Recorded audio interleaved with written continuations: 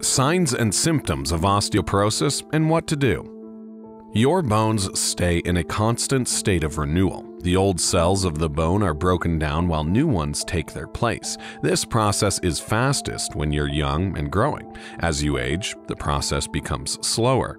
If the breakdown becomes more than new cell formation, your bone mass density gets low, causing osteoporosis. Osteoporosis is a condition that makes bones weak and brittle. The bones may become so fragile that even minor forces may cause a fracture. Though this condition affects men and women of all races, white and Asian women past menopause are at more risk for developing osteoporosis. Receding gums and dental problems are amongst the early symptoms of osteoporosis. If you smile often, you need to look out for osteoporosis because it may result in tooth loss. Several studies suggest that osteoporosis weakens the jawbone.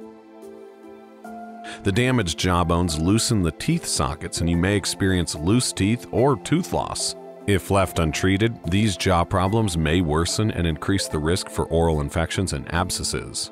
If you have weak grip strength, you might be at the risk of developing osteoporosis. Researchers found a link between low hand grip strength and low bone density levels, resulting in osteoporosis in a study on the bone mineral density of postmenopausal women. Therefore, osteoporosis may manifest as a reduced grip as an early indicator or warning.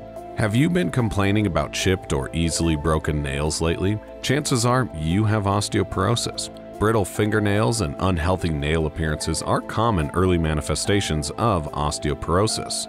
Both nails and bones are composed of disulfide bonds that make proteins stick to one another. This disease causes the weakening or breakdown of the disulfide bonds in your nails, making them break easily. Easy splitting and vertical ridges also indicate osteoporosis. Osteoporosis leads to a loss of height in advanced stages. The vertebrae in your spine play an essential role in your height and posture. In osteoporosis, the vertebrae can weaken to the point that they get damaged and crumple, resulting in severe back pain followed by height reduction.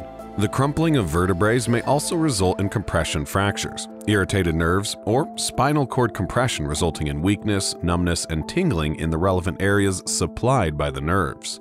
The vertebrae and bone damage from osteoporosis can also cause hunched or stooped posture. Frequent fractures from falls or compression are common in osteoporosis. The low mineral density and reduced bone mass make your bones more susceptible to damage due to even minor impact forces or minute falls. In severe cases, even a cough or sneeze may cause fractures. The most common site of fracture in osteoporosis is the spine. Vertebral compression fractures frequently occur because your spine undergoes shifts in compression, and weak vertebrae cannot bear the load. These fractures are twice as common as those occurring in the hips and wrists in osteoporotic patients. People with osteoporosis often suffer from pain. Though osteoporosis itself doesn't cause pain, the damage caused to bony structures can trigger the pain receptors. Weakened and damaged bones cause inflammation, which may release chemicals that cause pain. Additionally, when these bones break, they result in severe pain due to damage to the surrounding tissues and nerves. The altered posture of your spine can also cause severe pain in the back. The symptoms of osteoporosis may also include fatigue. Changes and damages to your bones may leave you feeling weak and exhausted.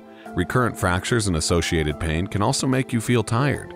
The diagnosis of osteoporosis is made by assessing your bone mass density. It is measured by a machine that uses low levels of X-rays. This test is painless. In this test, you lie down on a table while a scanner passes over your body. Only a few bones are assessed in this test, usually the hips and spinal vertebrae. The treatment plan for osteoporosis is based on the estimated risk of you breaking a bone in the next 10 years. If the risk is low, you may not require medications. Hormone levels greatly affect your bones. Reduction in estrogen or testosterone levels tends to weaken the bones. Excess thyroid hormone can also result in bone loss. Additionally, overactive parathyroid and adrenal glands also cause problems. Your doctor may advise medications and hormone replacement therapy in such conditions. In women, hormone therapy involves estrogen use after menopause and helps maintain bone density. However, it may increase the risk for blood clots, endometrial cancer, and breast cancer. Therefore, this method is preferred in younger women or women who require treatment for menopausal symptoms as well. In men, osteoporosis is linked to an age-related decline in testosterone levels. Testosterone replacement therapy can improve osteoporotic symptoms. Besides treatment and medications, lifestyle modifications are also advised. Your diet plays a vital role in bone health. Low calcium intake can result in the development of osteoporosis by diminishing bone density. Eating disorders and unhealthy diets also contribute to the loss of bone mass. People who undergo gastric sleeve surgeries also suffer from osteoporotic symptoms.